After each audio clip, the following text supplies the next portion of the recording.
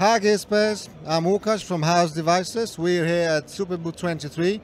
I'm about to show you our 5 new modules. Let's start with Ostrava.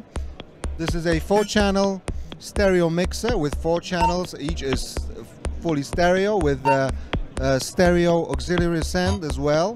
So no mixing down of your signal before it gets sent to the effect. Each channel has a individual control over the auxiliary send mode. When it's green, it's post fader. When you push it for 1 second, it's pre-fader, so you can have a 100% wet signal even with a auxiliary loop. It features, of course, the send level and balance control, as well as volume control via CV, so you can use it as 4 stereo VCAs. Let's just turn it on again.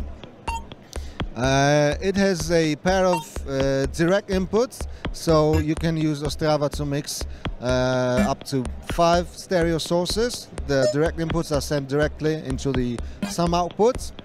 The second module is Bochumin. This is a expander for Ostrava. It adds a second auxiliary loop. It's got 4 manual controls over the send level for the aux B and CV control over that as well. 4 gate inputs for muting and unmuting Ostrava channels.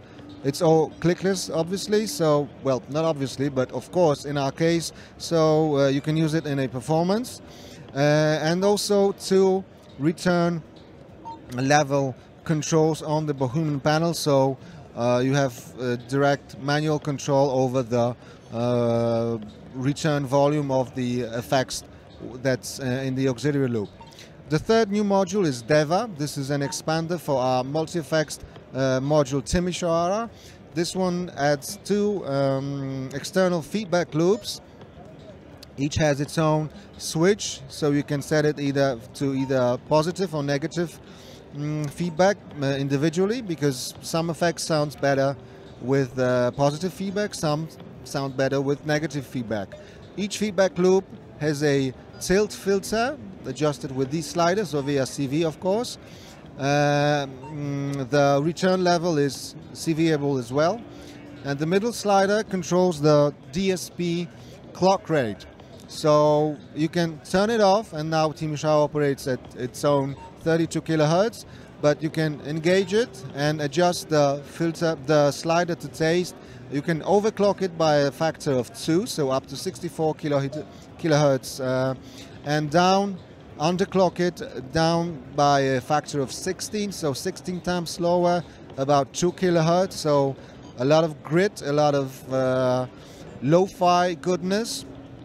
This one really opens up even the simplest effects, that because, you know, everything sounds better when underclocked, for me as well, at least.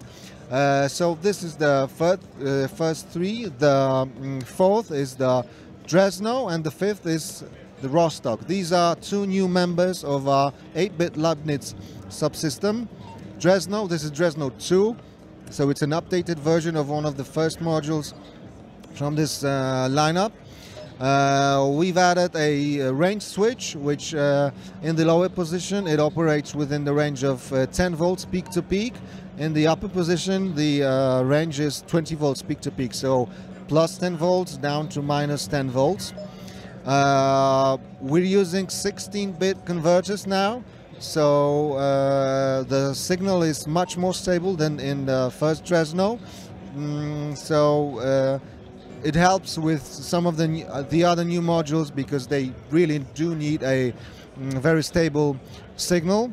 And last but not least, when you now Dresno is calibrated, when you set the output gain all the way up, any change at the lowest significant bit results in a 1 semitone change if you patch the DEC output to a volt per octave input in a filter or an oscillator. And the last one is Rostock. This is a binary data pipeline. Actually, it's like a shift register. It's 8 shift registers in one.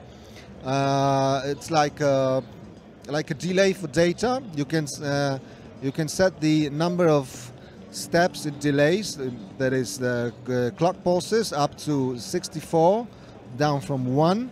You can control it via CV or manually, of course. If you use CV, you've got built-in attenuation. You can loop the delayed sequence, so you can capture it into the buffer and use it for regular recurring drum sequences, for example. When you get bored with the loop sequence, you can push the scramble button, and then Rostock performs an XOR operation on the incoming data and the loop data. So the loop is still looping, but it's evolving. Everything on the CV control. And last but not least, these inputs. These inputs are actually not gate, but clock inputs for each of the bits. So you can clock each bit separately with a separate clock. So the number of steps of the delay steps is global for the whole module, but you can say clock the most significant bit with a very fast clock and it will last an instant, but you can clock any other bit with a slower clock, so the number of steps will be the same, but the length will be very different. This is especially handy when Rostock is used for CV generation combined with Dresno, which has a DAC output.